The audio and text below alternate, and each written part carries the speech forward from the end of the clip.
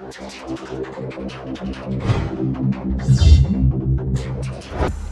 YouTube, Sam is here, and in this video I will be showing you guys how to unjailbreak your iPhone, iPod and iPad running iOS 9.0.2 to iOS 9.3.3 jailbreak. So you don't need to update it to the latest version or restore it in the iTunes. So let's get started.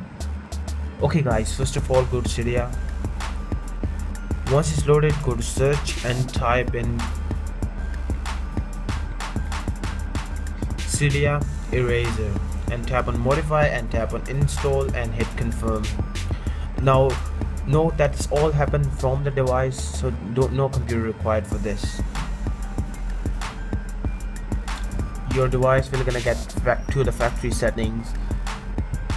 Once it's done, just tap on return to Cydia and go back to your home screen, and you will see eraser app. Just tap on it and there you go.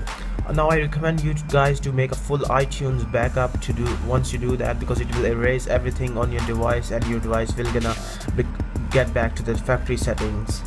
So once you back up your device, just tap on erase all data and unjailbreak device. It will give you confirmation. Just tap on erase all and just wait. This process will take 3 to 4 minutes depending upon the tweaks that you installed, so just be patient here.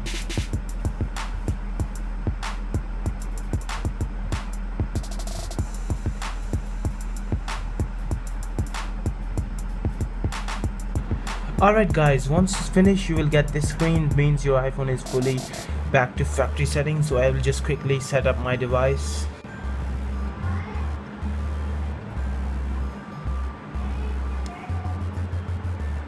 Okay guys, I'm running iOS 9.3.3, so let me just show you.